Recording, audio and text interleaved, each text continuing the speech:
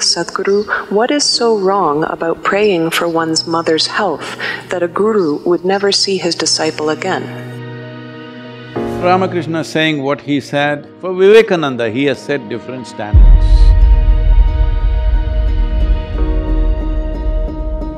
If Vivekananda had prayed for what he thought he wanted, so Ramakrishna is setting up a trajectory for a projectile that he's shooting.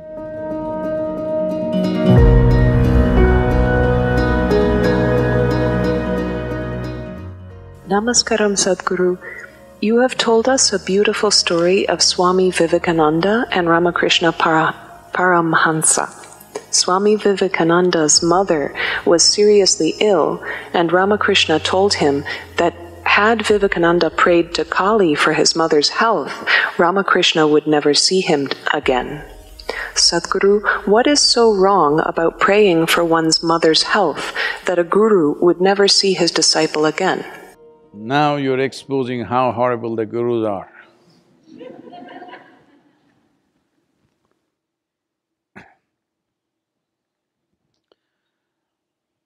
See, there are many aspects to our life.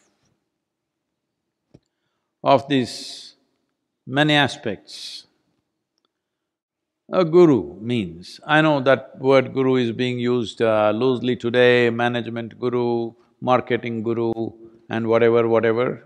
We are not using the word in that context. When we say a guru, we are talking about someone who is committed to the ultimate nature of who you are. Well, Ramakrishna saying what he said, he wouldn't have said it to all the other hundreds of devotees who are hanging around. He says this only to Vivekananda, you must understand. Because he wouldn't talk about taking your emotions for your mother or your health or seeking divine help for your mother's health. For other people, he would have said, okay, go and pray. But for Vivekananda, he has set different standards. Because he is expecting this man to do something much more than what others will do. If he has to do those things, he should not be an asking fool. That he is not somebody who stands in front of the Devi and asks, I want this, I want that. So, for your mother's health, what he that moment needed was money. So he wants to go and ask for money. If money doesn't work, what's the next thing? You ask for a miracle. If miracle doesn't work, what is the next thing? You will ask him to raise the dead. Well, Ramakrishna knows the progression of human mind. Initially, you will say, my mother should be healthy, but she fell ill. Then you will say, I should have the money to get her treated. It didn't work. Then you want a miracle. Simply like that, she became well. Didn't work, she died. Then you want to raise the dead. So Ramakrishna, in one moment, he's seeing through this nature. And above all, he is looking at… he's preparing Vivekananda to be his instrument. And he wants a fine instrument, not a crusty one. So, preparing his instrument, is it more important than Vivekananda's mother? This is not one against the other. But see, today even you, here in United States, know who was Ramakrishna's guru. Do you know his father's name? Do you know his mother's name? Do you know his uncle, his brother? You know only his guru's name. Because for Vivekananda, Ramakrishna has become his dharma. he breathes him. But now, social pressure, he is falling back. Should the guru allow him to fall him back or push him forward? This is the question you're asking. Well, if I was Vivekananda, I want to be pushed forward, not fall back upon my emotions. And anyway, if money could save her life, I'm sure Ramakrishna would have provided something. But you're seeking divine help? No, no, no. This is something all of you must understand. This has happened a few times around me also, that you initiate somebody into a powerful process, next thing is, they want to help their mother or their uncle or their close cousin, little. They want to make him pass examination because the fool has not studied properly. Or they want him to get a lottery. Or they want him to get miraculously sit up in the bed where he is dying. The moment they do that, they will shatter everything within themselves. If, I'm saying, this is a conjecture, if Vivekananda had prayed for what he thought he wanted, well, he would have become a psychological wreck. Absolutely. So it's Guru's business to see that that doesn't happen.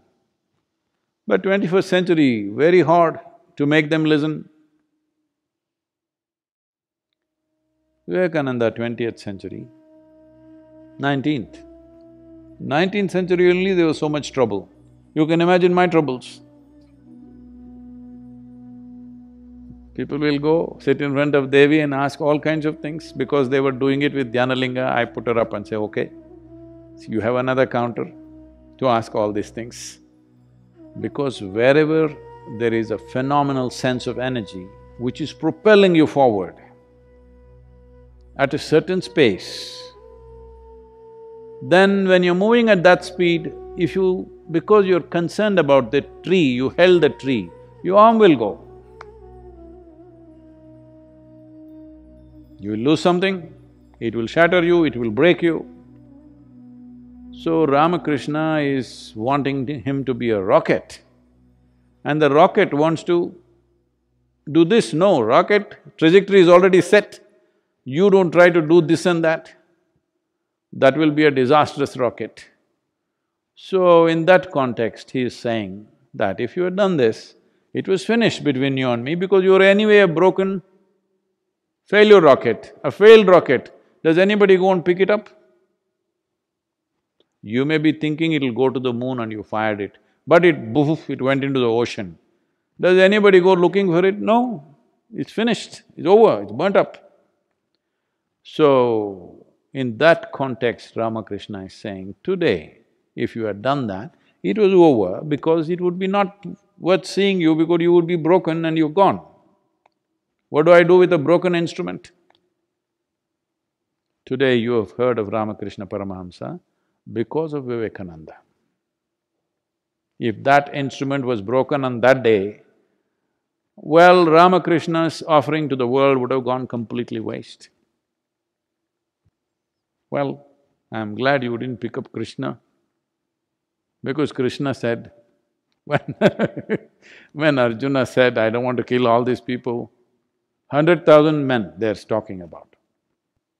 Krishna said, you must kill them, then you will realize.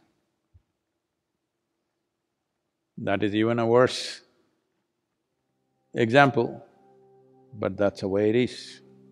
Because when you seek ultimate nature, when you seek the source of your existence, small things, arrangements in your existence doesn't mean anything. If it means something, you do something to somebody, not because it means something to me. Let me tell you this, today is Guru Purnima, I'll tell you, don't tell anybody, okay? Whatever I'm doing, serving food to people who are starving, free education that's going on to thousands of children, so health support, the health initiatives that are going on for people who are deprived of that, and planting trees, Kaveri, all this I'm doing because it means a lot to them, not because it means anything to me. If I close my eyes, I'm done with the world, with everybody. I'm talking not just about you or somebody, everybody, everybody, that means everybody. If I close my eyes, they're all gone, they're dead. But I do these things because it means so much to them. Without fulfilling those things, they will never even aspire for anything bigger. Right now somebody is hungry, are you going to talk to him about enlightenment? That'll be cruel. So we feed him, not because I get some great satisfaction in feeding him, no. I've always been saying, I have no satisfaction in anything that I do, including spiritual work. Whenever people ask me, Sadhguru, you must be having so much fulfillment, seeing all these people joyful, blissful, what is my problem? They're joyful, blissful, miserable, what's my problem? I have no problem. Because they have a problem, I reach out. Because I didn't see them anything other than as myself, I reached out, that's all. But if I shut my eyes, I'm done. I'm done with the world, I'm done with everybody and everything. Oh, so much work has happened, people are saying, how will you… who will carry your legacy, Sadhguru? Who will you appoint next? Nobody. If they're interested, they'll carry it on. If they don't think it's valuable, they'll drop it, it's up to them. I leave it to them. If they have not seen the value, if people have not seen the value of what's being done, let them drop it and convert this into a hospital or a school or something. Because that is how most spiritual organizations end up. I don't believe Isha Yoga Center will end up that way because many people have seen the value of it. Even though I constantly nag them, trouble them, create impediments to their work, make their work more and more difficult. This is not for any sadistic satisfaction, just to see how much it means to them. They have proven that it means a lot to them. Life or death, they will do that. Whether I am there or not, they will do that. So, maybe not everybody, but a whole lot of them will do that. So it will continue because of that, because it means a lot to them. Not necessarily because it means a lot to them, because it'll add to their life. It doesn't… all this work doesn't add a thing to my life. But it means so much to every other life, so you do it. If you choose not to do, many yogis, fantastic yogis, they do nothing, they just withdraw. Nothing wrong with them being like that. So, Ramakrishna is setting up a trajectory for a projectile that he's shooting. Now this projectile is having a mind of its own, emotions of its own. Now this is dangerous.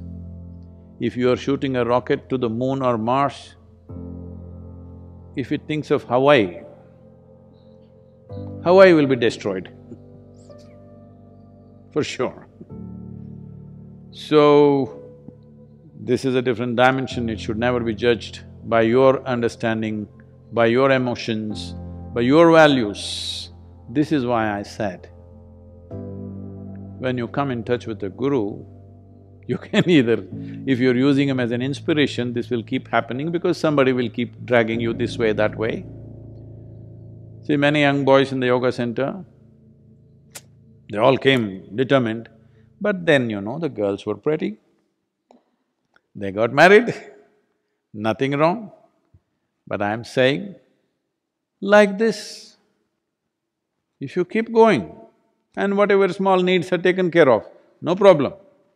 But if you change trajectory because small thoughts and emotions change, best we don't empower you. So as I said, I'm not yet in the sunset stage, I will become far more colorful as I go, watch it.